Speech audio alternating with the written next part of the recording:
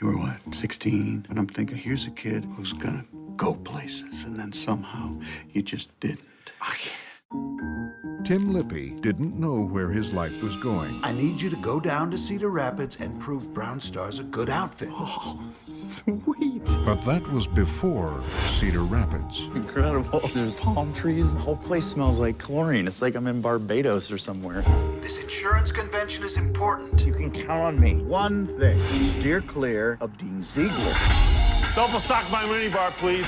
Hey, Ned, getting some honey on your stinger? I love it. The Geronimo. What's the matter, friend? You never seen a chocolate vanilla love sandwich before?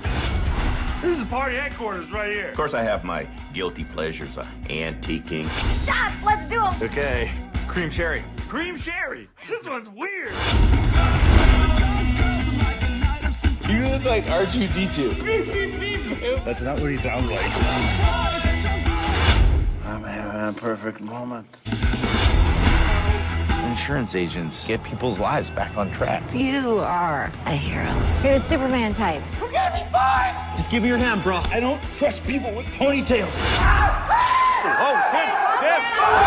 Ed Helms If you want to party, you let me know. You got it. Party hardy. I made love to a woman. She's not that pretty and her mouth tastes like cigarettes. John C. Reilly, If you want to survive this business, you gotta dance with the tiger. How do you make the tiger dance? You gotta show him a little teeth. I don't even want to know.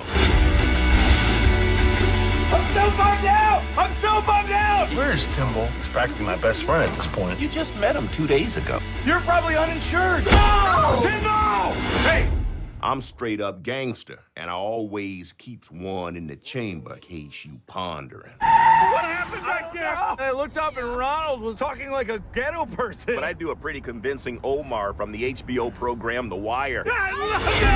Cedar Rapids, What happened? I got beat up, got completely blotto, and befriended a prostitute. It was awesome. Someone deserves 2 bags of honey roasted peanuts. 2 bags. Super awesome.